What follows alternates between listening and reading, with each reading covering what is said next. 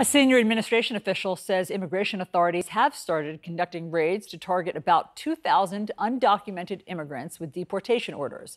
At this hour, though, advocacy groups in several cities say they have not yet seen any arrests. Joining us now to discuss this and more, we have Ken Cuccinelli. He's the acting director of U.S. Citizenship and Immigration Services. Director Cuccinelli, thanks so much for being with us, and I will get to those raids in a moment. But I do just want to start with the big news from yesterday, and that was the president's tweet targeting these progressive freshman women in Congress. Let me just read it to people who might have missed it.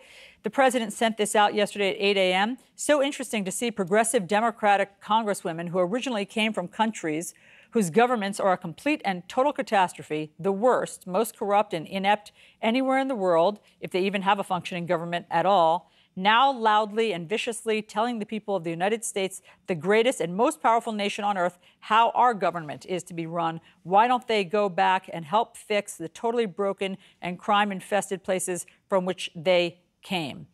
What did you think of that tweet? Well, I didn't see that tweet, actually. I can hear what you're reading, but I spent the weekend reading litigation and regulatory materials related to asylum. So sure, but now that you've heard it, what do you think of it?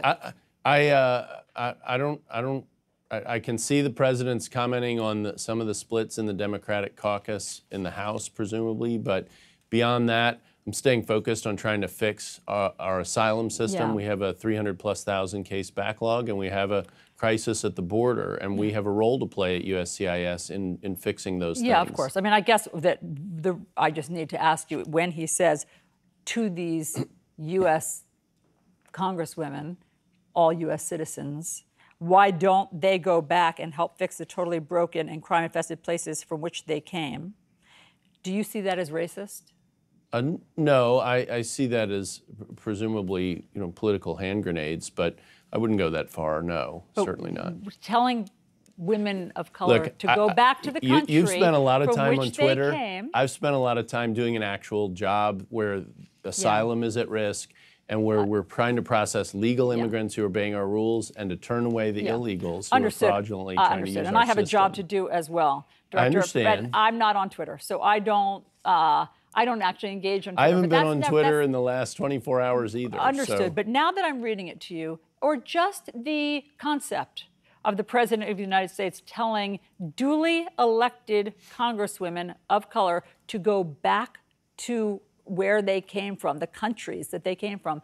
These are U.S. citizens. So you don't find that racist? No. So how do you explain it? How do you see it? I don't.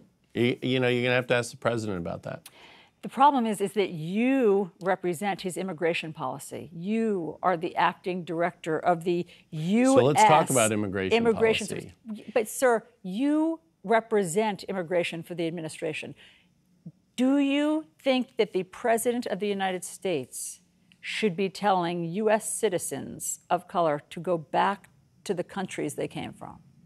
I think that the President of the United States should be doing what he is in the immigration space, and that is in focusing on trying to fix an obviously broken system when we look at the border, when he's getting almost no help from Congress.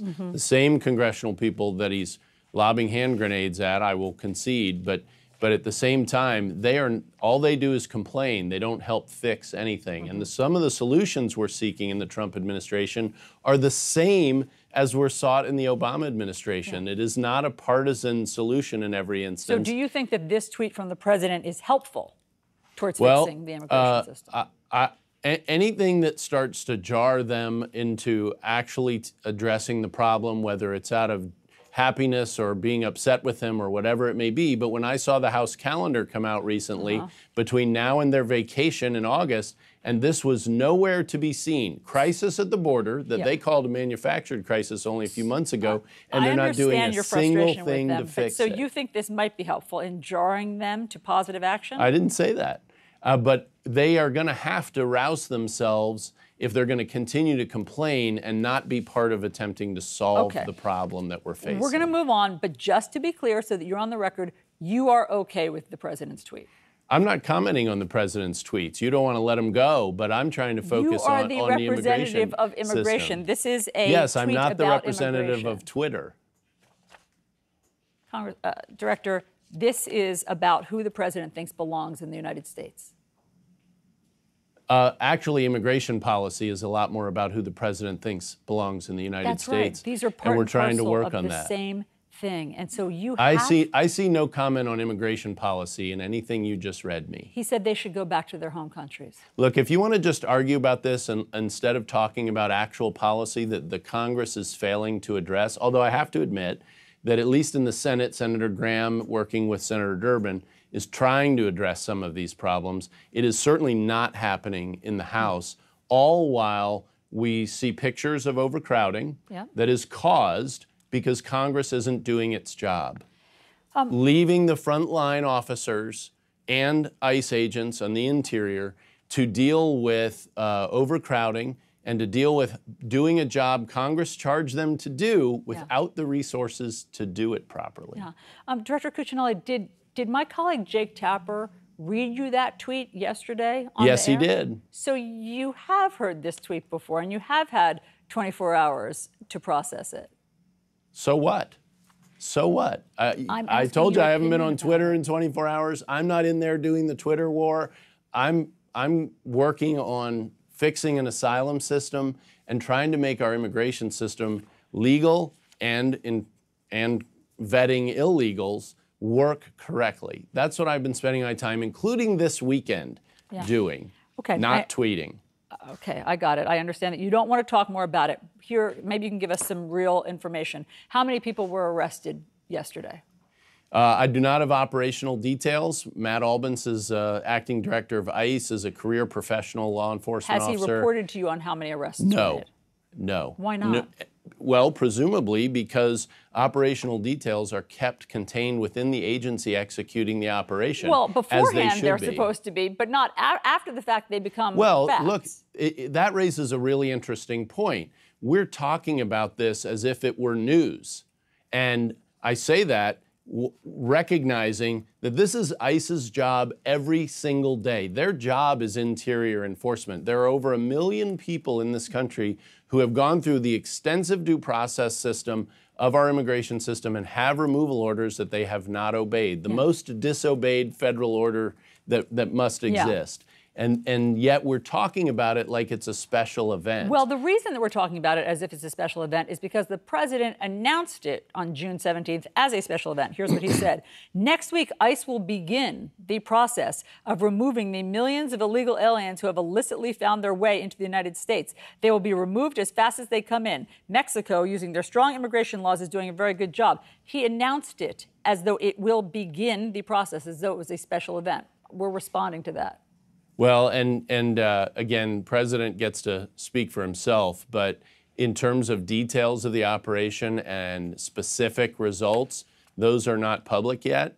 And I don't expect operational details to become public on the front side of their execution at any point. I don't mean on the front side of their execution. And I've told you that I don't have side. Details about any arrests that have taken place so far with respect to that operation. The reason that I'm asking you is because the different mayors in these cities that we were told were being targeted have said that they haven't seen anything. So it's just hard for us to gauge whether it's really happening. Understood. Is it really happening? Well, when ICE is ready to do it, and maybe it's already begun, then they'll execute on it. But those are not details they share outside of their own law enforcement agencies in any breadth. So they haven't told you, basically. Correct. Okay. Politico is reporting this morning that you all will be making an announcement to Congress about a change in asylum policy. It says here, the Trump administration is readying a new DOJ-DHS rule for asylum claims at the southern border. The administration is set to begin briefing senior figures on Capitol Hill today. The administration has been eager to have Congress change asylum laws, but it appears as if the White House is taking matters into its own hands. So what will you be announcing today?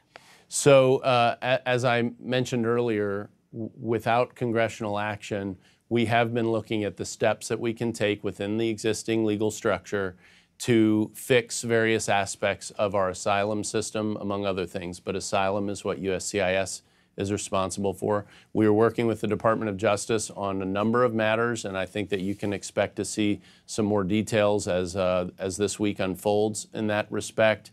Again, very traditional regulatory action going on here. It's just a lot slower than if Congress would take steps. Yeah, but it doesn't sound that traditional because it sounds like, I mean, from CNN's own reporting, that what you want to do is bar migrants who are transiting through Mexico from being able to claim asylum here. So as we know, many come through from Central America through Mexico and then claim asylum. So is that what you're trying to change? So, and at the same time, talking to Mexico and Northern Triangle countries about safe third country agreements as well. So we are looking at various aspects of that same strategy, both here regulatorily, internally, and with international partners.